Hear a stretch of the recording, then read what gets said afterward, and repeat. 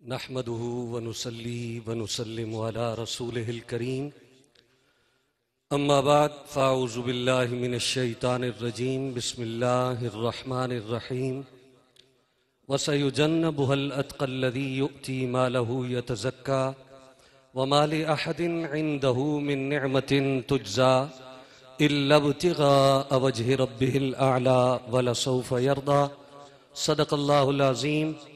ایک بار برکت، رحمت اور اللہ تبارک و تعالیٰ کے فضل کے حصول کے لیے درود شریف پڑھیے مل کر۔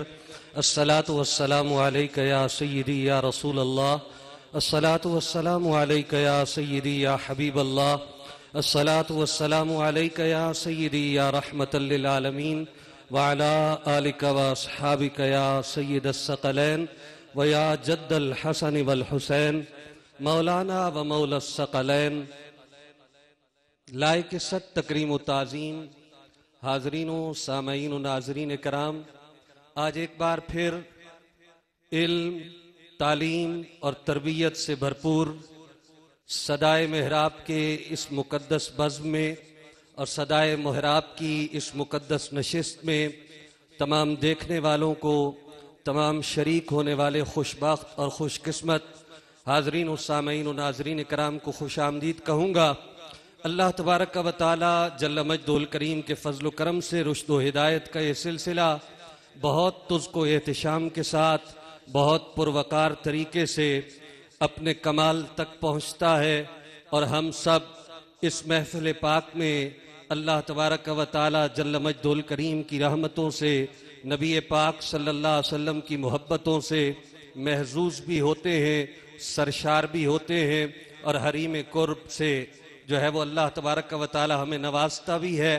آج کی محفل کی خصوصیت اور خاصیت یہ ہے کہ 22 جمادی الثانی کی مناسبت سے پچھلے سال یہی محفل الحمدللہ عروس البلاد شہر کراچی میں انعقاد پذیر ہوئی تھی، اور قبلہ شاہ جی نے وہاں کے رہنے والوں پہ کرم کیا تھا، اور شہر کراچی کی پیاسی عوام کو محبت رسول اور سیدنا صدیق اکبر رضی اللہ تعالیٰ عنہ کی شخصیت کے تناظر میں اسلام کی تعلیمات پہنچائی تھیں۔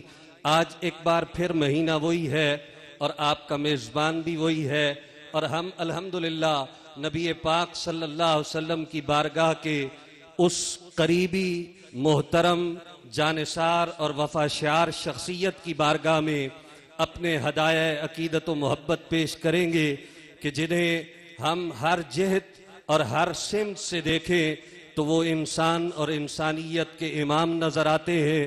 نبی پاک صلی اللہ علیہ وسلم کی محبتیں ہوں، جان رحمت سید عالم صلی اللہ علیہ وسلم کی بارگاہ کی خدمتیں ہوں، اسلام کی ترویج و اشاعت ہو، عقائد اسلام کا تحفظ ہو، نبی پاک صلی اللہ علیہ وآلہ وبارک وسلم کی آل پاک کا ادب اور احترام ہو، زندگی کی جس جہت اور جس سمت سے دیکھیں تو الحمدللہ وہ شخصیت جسے دنیا خلیفۃ المسلمین اور خلیفہ اول اور امیر المومنین حضرت سیدنا صدیق اکبر رضی اللہ تعالیٰ عنہ کے نام سے جانتی، مانتی اور پہچانتی ہے، اور ان کی بارگاہ میں اپنا خراج عقیدت اور خراج محبت پیش کرتی ہے۔ آج ہم بھی اسی بارگاہ میں حاضر ہیں، اور حضور قبلہ شاہ جی کی وساطت سے اور ان کے تصدق سے اور ان کے وسیلے سے ہم اس امید اور یقین، اعتقاد اور اعتماد کے ساتھ کھڑے ہیں کہ انشاءاللہ ہمارے سلسلے کے ویسے بھی خواجہ بھی ہیں، بابا بھی ہیں، کہ اللہ تبارک و تعالی فضل فرمائے گا، اور قبلہ شاہ جی کا تصدق، قبلہ بابا جی خواجہ سیدنا صدیق اکبر رضی اللہ تعالیٰ عنہ کا فیض کامل نصیب ہوتا ہے، اور زیادہ شدت اور حدت کے ساتھ اللہ تبارک و تعالی ہمارا مقدر و بخت بنائے گا۔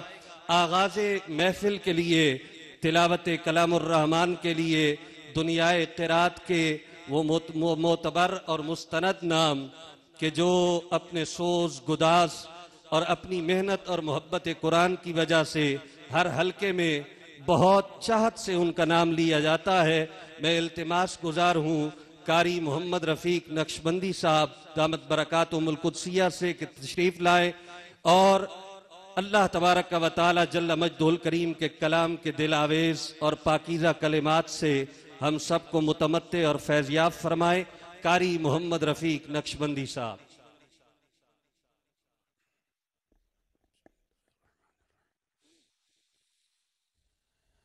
अऊज़ु बिल्लाहि मिनश शैतानिर रजीम।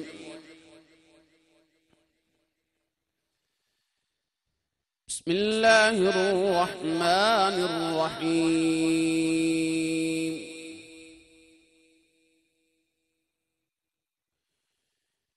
इल्ला तंफिरू युअज़्ज़िबकुम अज़ाबन अलीमन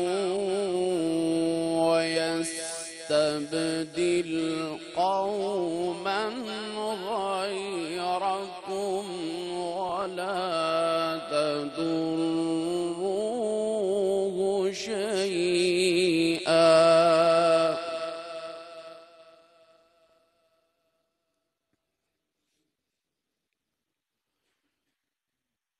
वल्लाहु अला कुल्लि शैइन क़दीर।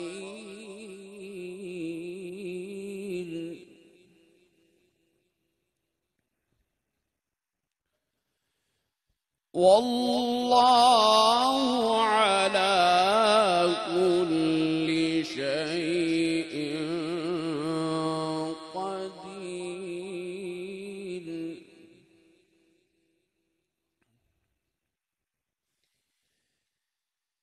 इल्ला तंसुरूहु फ़क़द नसरहु अल्लाहु इज़ अख़रजहु الذين كفروا ثاني اثنين إذ هما في الغار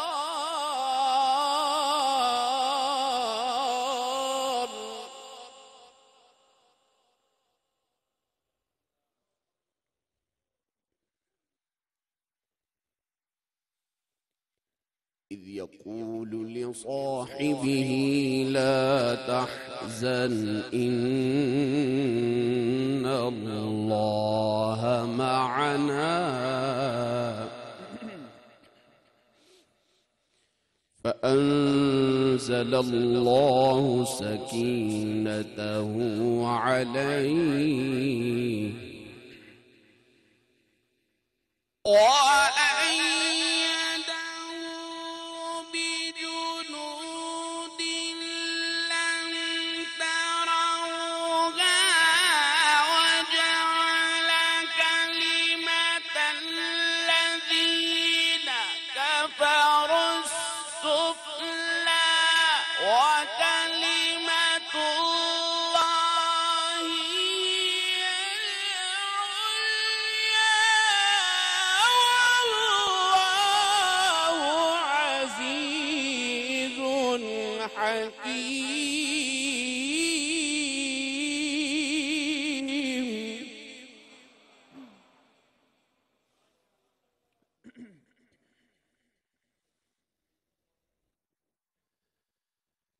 الله عزيز حكيم. والله عزيز حكيم.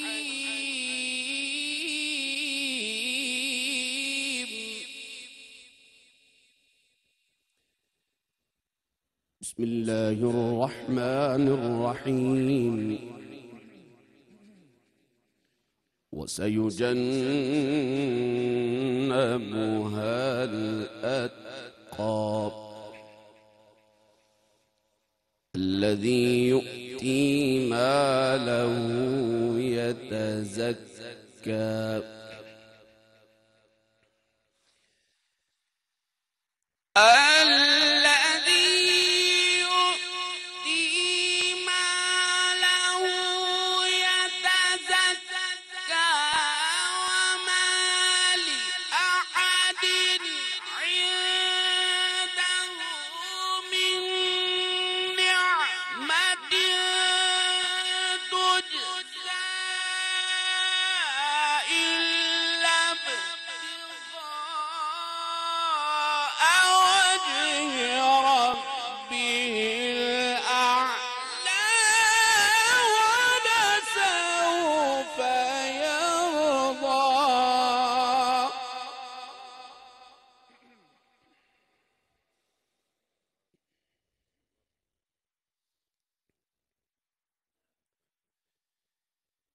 إلا ابتغاء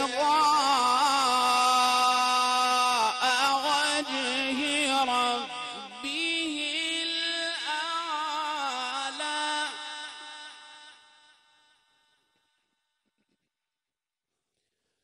ولسوف يرضى. بسم الله الرحمن الرحيم. إنا أعطيناك الكوثر فصل لربك وانحر إن شانئك هو الأبتر. صدق الله العلي العظيم.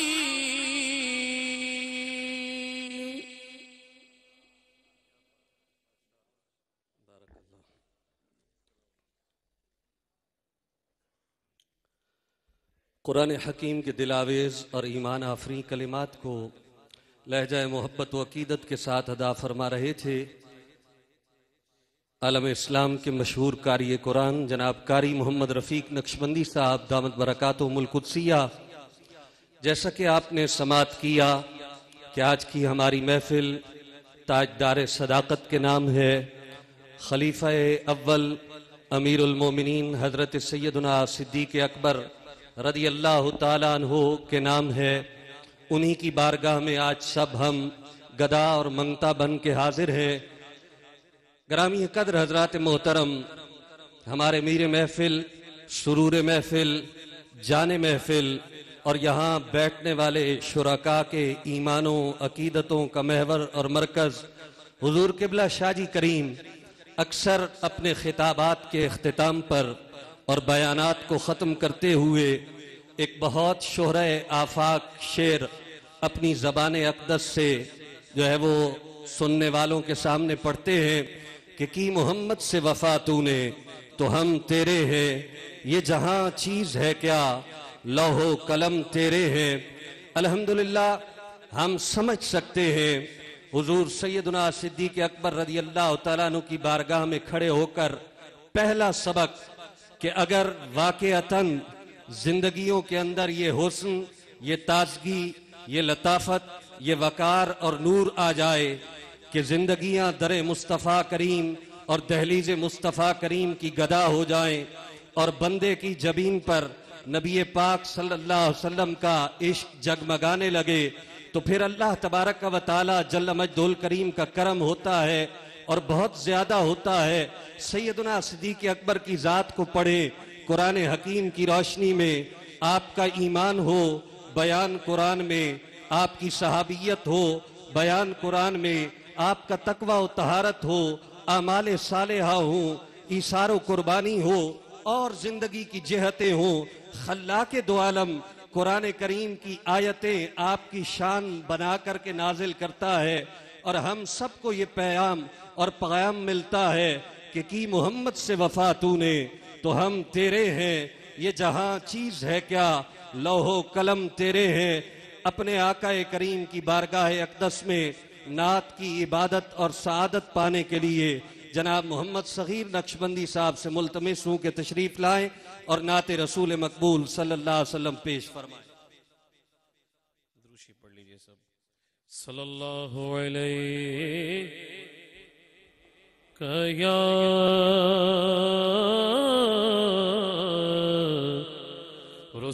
رسول اللہ وسلم علیک یا حبیب اللہ. کوئی مثل نہیں ڈھولن دی، کوئی مثل نہیں ڈھولن دی. چپ کر مہر علی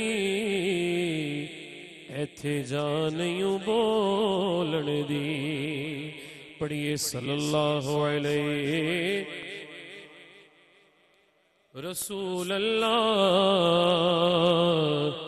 وسلم علیہ یا حبیب اللہ. میری خوش قسمتی ہے قبلہ شاہ جی حضور کی موجودگی میں آج نعت خوانی کا موقع ملا ہے. مل کے سب سرکار کی عطا ہے سب پہ تو آئے ہیں مل کے. جو بھی مجھے ملا ہے سرکار کی عطا ہے. جو بھی مجھے ملا ہے سرکار کی عطا ہے. جو بھی مجھے ملا ہے جو بھی مجھے ملا ہے سرکار کی عطا ہے. یہ جو سانس چل رہا ہے سرکار کی عطا ہے. یہ جو سانس چل رہا ہے سرکار کی عطا ہے. جو بھی مجھے ملا ہے اتنا کرم کیا ہے ہمیں اپنا بنا لیا ہے. اتنا کرم کیا ہے ہمیں اپنا بنا لیا ہے. قدموں میں رکھ لیا ہے یہ سرکار کی عطا ہے. قدموں میں رکھ لیا ہے سرکار کی عطا ہے. جو بھی مجھے ملا ہے اور جس دل میں بس رہے گے خیر الورا محمد. جس دل میں بس رہے گے خیر الورا محمد. وہ دل یہ کہہ رہا ہے سرکار کی عطا ہے. جو بھی مجھے ملا ہے عشق نبی کو پا کر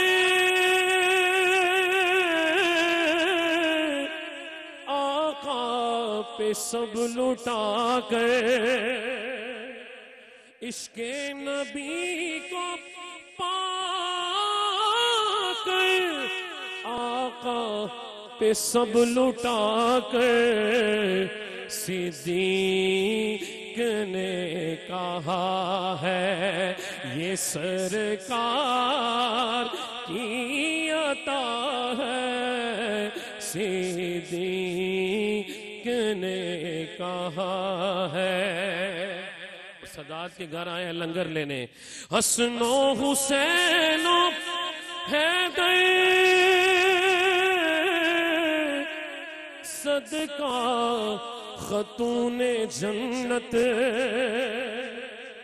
حسن و حسین و حیدر صدقہ خاتون جنت.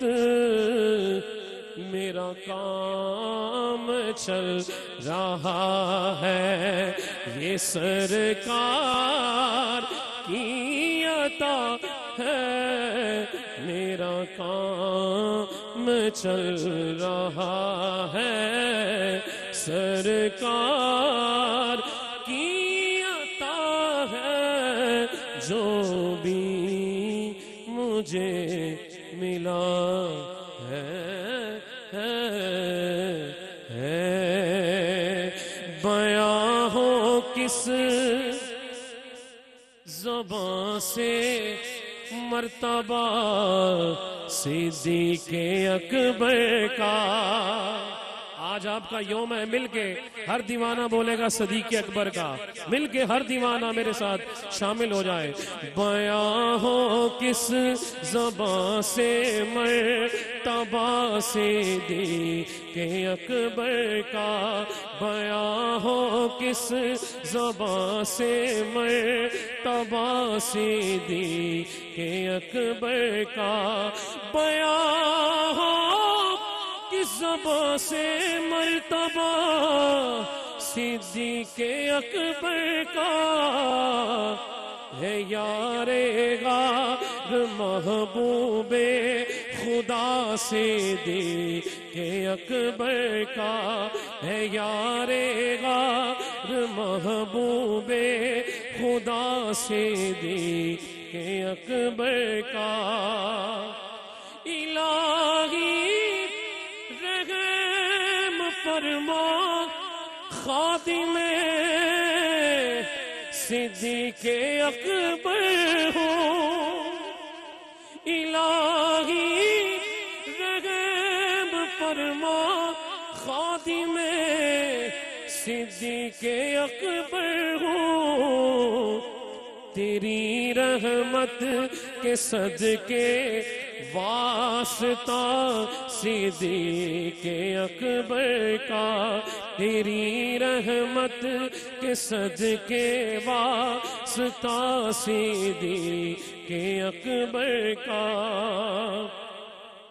گدا صدیق اکبر کا خدا سے فضل پاتا ہے. گدا صدیق اکبر کا خدا سے فضل پاتا ہے. خدا کے فضل سے میں ہوں گدا صدیق اکبر کا. خدا کے فضل سے میں ہوں گدا صدیق اکبر کا. آخری شعر سے پہلے فرماتے ہیں نبی کا اور خدا کا مدح گو صدیق اکبر ہے. نبی کا اور خدا کا مدح گو صدیق اکبر ہے. نبی صدیق اکبر کا خدا صدیق اکبر کا. نبی صدیق اکبر کا خدا صدیق اکبر کا. لٹایا راہ حق میں گھر کئی بار اس محبت سے. لٹایا گھر کئی لٹایا راہ حق میں گھر کئی بار اس محبت سے. کہ لٹ لٹ کر حسنگر بن گیا صدیق اکبر کا. کہ لٹ لٹ کر حسنگر بن گیا صدیق اکبر کا. بیاں ہو کس زبان سے مرتبہ صدیق اکبر کا ہے. دربار عالیہ کیاں شریف سے سجادہ نشین حضور پیر طریقت راہبر شریعت پیر میاں دولت نظامی کیانوی نقشبندی مجددی دامت برکاتہم القدسیہ یہاں جلوہ گر ہے. دربار عالیہ نقشبندیہ نظامیہ پشاور سے حضرت پیر محمد صوفی بلال احمد نقشبندی نظامی صاحب آپ بھی یہاں جلوہ گر ہوئے. حضرت پیر صوفی محمد شفیق نقشبندی صاحب نیو سیٹلائٹ ٹاؤن سرگودا سے آپ نے کرم فرمایا۔ حضرت پیر طریقت راہبر شریعت جناب سید اقتدار حسین شاہ کاظمی نقشبندی نظامی دامت برکاتہم القدسیہ آستانہ عالیہ جنڈا والا کھاریاں سے آپ نے ہمیں عزت دی۔ حضرت پیر مدنی نقشبندی نظامی قادری صاحب آستانہ عالیہ سالکہ باد شریف سے ہماری اس بزم کی رونق ہوئے۔ حضرت پیر محمد اویس نقشبندی نظامی صاحب دربار عالیہ نقشبندیہ گھمگولیا انعام آباد شریف سے تشریف لائے۔ حضرت پیر طریقت راہبر شریعت پیر محمد ایوب نظامی قادری صاحب آستانہ عالیہ نقشبندیہ نظامیہ اعظم نگر لالا موسیٰ سے آپ نے جو ہے وہ زحمت اٹھائی اور ہمیں اپنی خدمت کا موقع دیا۔ اور اس کے ساتھ ساتھ حضرت پیر طریقت راہبر شریعت حافظ محمد جمیل نقشبندی نظامی صاحب دامت برکاتہم القدسیہ آستانہ عالیہ مورگاہ شریف، آپ بھی ہماری اس بزم کی رونق ہے۔ دل کی عطا گہرائیوں سے اس آستانے کی جانب سے، آستانے کے تمام متوسلین معتقدین کی جانب سے ان تمام بابرکت شخصیات کو خوش آمدید کہنے کے بعد عرض گزار ہوں کہ آج سیدنا صدیق اکبر رضی اللہ تعالیٰ عنہ کا یوم آپ کی بارگاہ کے اندر محبت، عقیدت، ادب اور آپ کے تذکرہ خیر سے اپنے آپ کو باعزت کرنے کا کام حضور قبلہ شاہ جی کے آستانہ مقدسہ پر صدائے محراب کے اندر ہو رہا ہے، اور ہمارے میر محفل، جان محفل اور سرور محفل کا تعلق نبی پاک صلی اللہ علیہ وسلم کی آل سے ہے۔ آپ آل نبی بھی ہیں، اولاد نبی بھی ہیں۔ گویا صدائے محراب کا ایک مؤثر پیام اور پیغام دنیا کے نام یہ بھی ہے کہ وہ لوگ جو صحابہ اکرام اور اہل بیت عظام کے درمیان علیحدہ علیحدہ کر کے ان کو دیکھتے ہیں، تو ان کو یہ پیام جانا چاہیے، پیغام جانا چاہیے کہ زندگی کو قائم رکھنے کے لیے جس طرح جسم و روح دونوں کا موجود ہونا ضروری ہوتا ہے، ایمان کی بقا اور سلامتی کے لیے نبی پاک صلی اللہ علیہ وسلم کی بارگاہ کے قرب کے لیے اہل بیت عظام کی گدائی، ان کے در کی نوکری اور ان کے دہلیز کی چاکری اور صحابہ اکرام کا ادب اور احترام یہ لازم و ملزوم ہے۔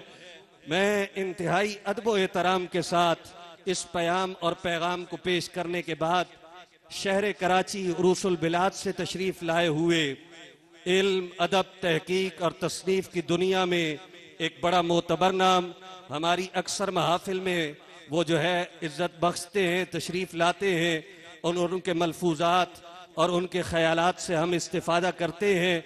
کراچی یونیورسٹی کے اندر آپ جو ہے وہ پروفیسر ہیں۔ حضرت علامہ مولانا ڈاکٹر مفتی محمد عمیر صدیقی دامت برکاتہم القدسیہ کی بارگاہ میں التماس گزار ہوں کہ آپ تشریف لائیں اور اپنے خیالات، اپنے افکار اور اپنے جو ہے ملفوظات سے ہمیں نوازیں۔ اپنے مہمان کا استقبال ہماری درخشندہ روایت ہے۔ نعرہ تکبیر، نعرہ رسالت، نعرہ رسالت۔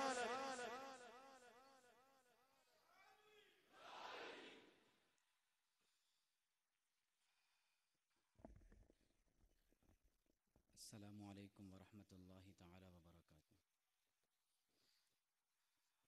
الحمد للہ وحدہ والصلاة والسلام علی من لا نبی بعدہ، اما بعد فاعوذ باللہ من الشیطان الرجیم، بسم اللہ الرحمن الرحیم، وسیجنبها الاتقى الذي يؤتي ماله يتزكى، وقال سبحانه وتعالى في مقام آخر إن أكرمكم عند الله أتقاكم، صدق الله العظيم وصدق رسوله النبي الأمين الكريم۔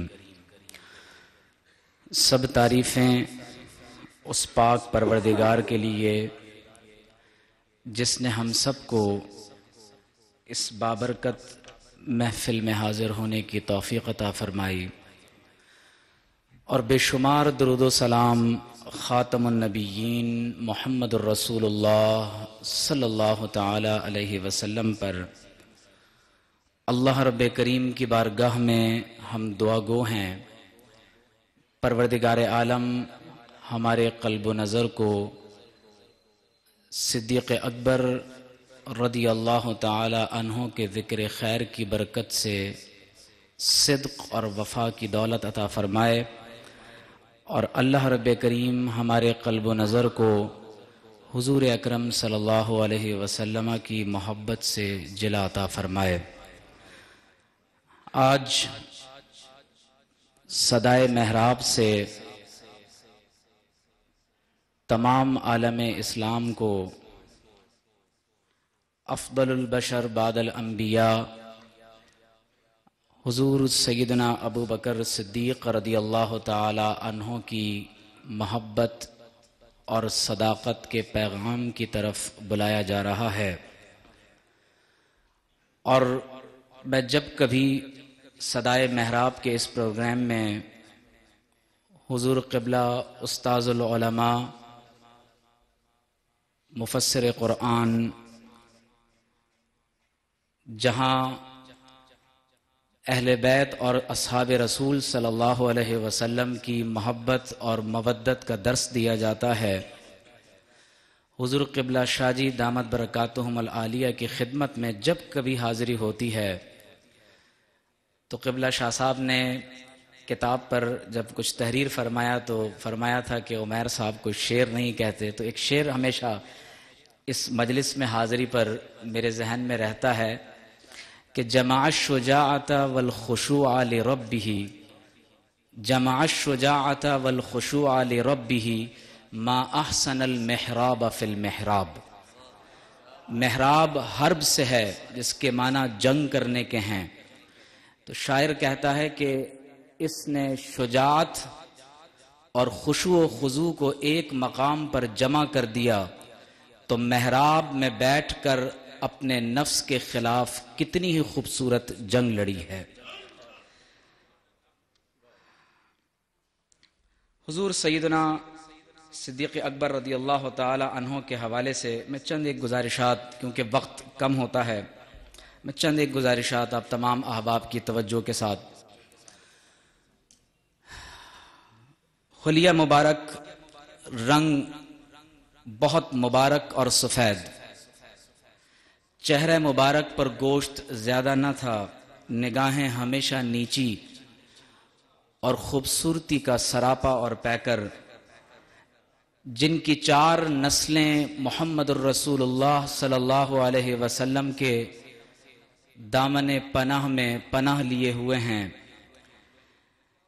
حضرت مرہ بن کعب پر آپ کا نسب خاتم النبیین محمد الرسول اللہ صلی اللہ تعالی علیہ وسلم سے ملتا ہے، جن کا نام مبارک خود آپ صلی اللہ علیہ وسلم نے عبداللہ رکھا، جن کے بارے میں حضور اکرم صلی اللہ علیہ وسلم نے ارشاد فرمایا کہ لوت تزن ایمان ابی بکر مع امتی لرجحا، فرمایا کہ اگر میری پوری امت کا ایمان ترازو کے ایک پلڑے میں رکھ دیا جائے اور صدیق اکبر کا ایمان دوسرے پلڑے میں رکھ دیا جائے تو فرمایا میرے صدیق اکبر کا ایمان پوری امت کے ایمان پر بھاری ہوگا۔ وہ ذات اقدس جن کے بارے میں حضور علیہ الصلاۃ والسلام نے فرمایا کہ یہ میری آنکھیں ہیں اور میری بصارت ہیں، جن کے بارے میں آپ صلی اللہ علیہ وسلم نے فرمایا کہ لا ينبغي لقوم فیہم ابو بکر ان یؤمہم غیرہ، فرمایا کہ کسی قوم کے لیے یہ جائز نہیں ہے کہ ان میں صدیق اکبر موجود ہوں اور ان کے ماں سوا کوئی اور مصلی امامت پر کھڑا ہو جائے۔ صدیق اکبر کی ذات اقدس وہ ہے کہ جب ایک عورت نے حضور اکرم صلی اللہ علیہ وسلم سے پوچھا کہ یا رسول اللہ صلی اللہ تعالی علیہ وسلم، اگر میں آپ کی بارگاہ میں حاضر ہوں اور آپ کو نہ پا سکوں، مراد یہ تھا کہ آپ کا وصال ہو جائے تو میں کیا کروں؟ تو حضور اکرم صلی اللہ علیہ وسلم نے فرمایا فَإِن لَّمْ تَجِدْنِي فَأْتِ أَبَا بکر، اگر میرے وصال کے بعد تم مجھے نہ پا سکو تو فرمایا میرے ابو بکر صدیق کے پاس آ جانا، جن کے بارے میں آپ علیہ السلام نے فرمایا انت عتیق اللہ من النار، اے ابو بکر اللہ تبارک و تعالی نے تمہیں جہنم سے خلاصی عطا فرما دی ہے۔ اس لیے فاروق اعظم کہا کرتے تھے کاش میں صدیق اکبر کے جسم کا اقبال ہوتا کہ جن کی جہنم سے آزادی کا پروانہ ابو بکر فی الجنہ۔ حضور علیہ السلام نے فرمایا کہ حضرت سیدنا ابو بکر صدیق رضی اللہ تعالی عنہ اہل جنت میں سے ہیں۔ حضور سیدنا فاروق اعظم فرماتے ہیں کہ ابو بکر سیدنا و خیرنا و احبنا الی رسول اللہ صلی اللہ علیہ وسلم، فرماتے ہیں کہ صدیق اکبر ہمارے سردار ہیں، بآواز بلند کہیں ابو بکر سیدنا، صدیق اکبر ہمارے سردار ہیں۔ فرمایا وخیرنا، ہم میں سب سے بہتر ہیں، وَأَحَبُّنَا إِلَىٰ رَسُولِ اللَّهِ صلی اللہ تعالی علیہ وسلم، اور ہم تمام میں محمد الرسول اللہ صلی اللہ علیہ وسلم کے سب سے زیادہ محبوب ترین صحابی ہیں۔ جب مجلس میں تشریف فرما ہوتے ہیں تو کسی کی جرت نہیں ہے کہ وہ حضور اکرم صلی اللہ علیہ وسلم کے چہرہ مبارک کو مستقل محبت کے ساتھ تک سکے، لیکن صدیق اکبر کی شان یہ ہے کہ جب حضور علیہ السلام کی صحبت میں بیٹھتے ہیں تو آقا علیہ السلام انہیں دیکھتے ہیں اور وہ حضور علیہ السلام کی زیارت فرماتے ہیں، اور آپ صلی اللہ علیہ وسلم انہیں دیکھ کر مسکراتے ہیں اور وہ حضور علیہ السلام کو دیکھ کر مسکراتے ہیں۔ اور وہ جلیل القدر ہستی کہ جو بچپن میں، جوانی میں، تجارت میں، سفر میں، حضر میں، جنگ میں، امن میں، ہر حال میں حضور علیہ السلام کے رفیق ہیں، آپ صلی اللہ علیہ وسلم کی معیت میں ہیں، اور قرآن مجید نے آپ کو جو لقب عطا فرمایا، اللہ رب کریم نے فرمایا کہ اِلَّا تَنْصُرُوهُ فَقَدْ نَصَرَهُ اللَّهُ، فرمایا کہ اگر تم ہمارے نبی کی مدد و نصرت نہیں کرو گے تو فقد نصرہ اللہ۔ یاد رکھ لیں کہ حضور علیہ السلام کو ہماری مدد و نصرت کی احتیاج نہیں ہے۔ اللہ نے فرمایا کہ اِلَّا تَنْصُرُوهُ فَقَدْ نَصَرَهُ اللَّهُ اِذْ أَخْرَجَهُ الَّذِينَ كَفَرُوا ثَانِيَ اثْنَيْنِ اِذْ هُمَا فِي الْغَارِ اِذْ يَقُولُ لِصَاحِبِهِ لَا تَحْزَنْ إِنَّ اللَّهَ مَعَنَا۔ بہت قابل توجہ بات ہے، مشرکین مکہ نے حضور علیہ السلام کو ہجرت پر مجبور کر دیا۔ اذ اخرجہ الذین کفروا، فرمایا ثانی اثنین، محمد الرسول اللہ صلی اللہ علیہ وسلم دو میں سے دوسرے ہیں، اثنین میں سے ثانی ایک صدیق اکبر ہیں تو دوسری ذات اقدس محمد الرسول اللہ صلی اللہ علیہ وسلم کی ہے۔ پھر فرمایا اذ ہما فی الغار، جب وہ دونوں غار میں تھے، کوئی تیسرا نہیں تھا۔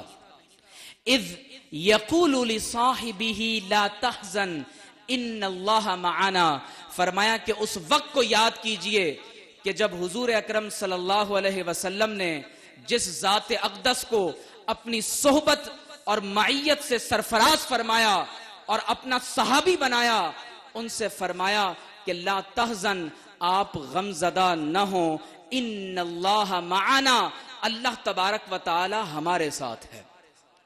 آپ اندازہ کیجئے کہ حضور علیہ السلام کی رفاقت اور معیت کا کیا عالم ہے کہ جب مدینہ طیبہ سے ہجرت فرماتے ہیں تو ثانی اثنین اذ ہما فی الغار اذ یقول لصاحبہ، تو حضور علیہ السلام کی سنگت، رفاقت، دوستی، صحبت اور معیت نے ایسا رنگ چڑھایا کہ اب اللہ فرماتا ہے کہ ان اللہ معنا، حضور علیہ السلام کی معیت سے اب صدیق اکبر کو رب تعالی کی معیت عطا ہو گئی ہے، پروردگار عالم کی معیت عطا ہو گئی ہے۔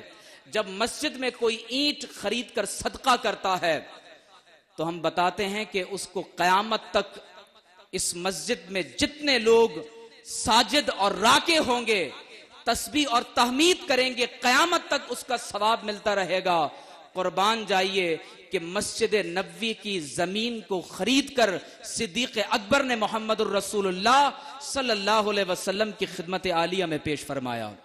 اب قیامت تک مسجد نبوی میں جس قدر بھی اللہ کا ذکر ہوگا، تسبیح اور تحمید ہوگی، ذکر اور صیام اور قیام کا اہتمام کیا جائے گا، اس تمام کے ثواب کو اللہ تبارک و تعالی نے صدیق اکبر کو عطا فرمانا ہے، صدیق اکبر کو عطا فرمانا ہے۔ حضور علیہ الصلوۃ والسلام ارشاد فرماتے ہیں کہ اللہ تبارک و تعالی نے اپنے بندوں کو ایسا مقام بھی عطا فرمایا ہے کہ جب لوگ نگاہ اٹھا کر دیکھیں تو ایسا معلوم ہو کہ گویا کہ اہل زمین آسمان پر چمکتے دمکتے ستاروں کو دیکھتے ہیں۔ فرمایا کہ وَأَنَّ أَبَا بَكْرَ وَعُمَرْ مِنْهُمْ، فرمایا ابو بکر و عمر رضی اللہ تعالی عنہما ایسے ہی چمکتے دمکتے ستارے ہیں، اسی طرح چمکتے دمکتے ستارے ہیں۔ حضور علیہ الصلوۃ والسلام فرماتے ہیں کہ لا تمس النار مسلما رآنی او رآ من رآنی، فرمایا کہ جہنم کی آگ اس شخص کو نہ چھوئے گی جس نے میرا دیدار کیا یا اس کا دیدار کیا جسے میری زیارت عطا ہوئی۔ تو یقیناً صدیق اکبر رضی اللہ تعالی عنہ وہ مبارک ہستی ہیں کہ جنہیں اللہ رب کریم نے خصوصی طور پر حضور اکرم صلی اللہ علیہ وسلم کی صحبت کے لیے ایسا منتخب فرمایا کہ دو صحابہ ہیں جن کی صحابیت قطعی طور پر قرآن مجید سے ثابت ہے، اور ان دونوں کی صحابیت کا انکار کفر ہے۔ ایک حضرت سیدنا زید رضی اللہ تعالی عنہ ہیں جن کا نام قرآن مجید میں ذکر ہوا، اور اگر آپ ان آیات کا کانٹیکسٹ اٹھا کر دیکھ لیں تو معلوم یہ ہوتا ہے کہ یہ شخصیت جو بھی ہے یہ حضور علیہ الصلوۃ والسلام کے صحابی اور آپ صلی اللہ علیہ وسلم پر ایمان لانے والے ہیں۔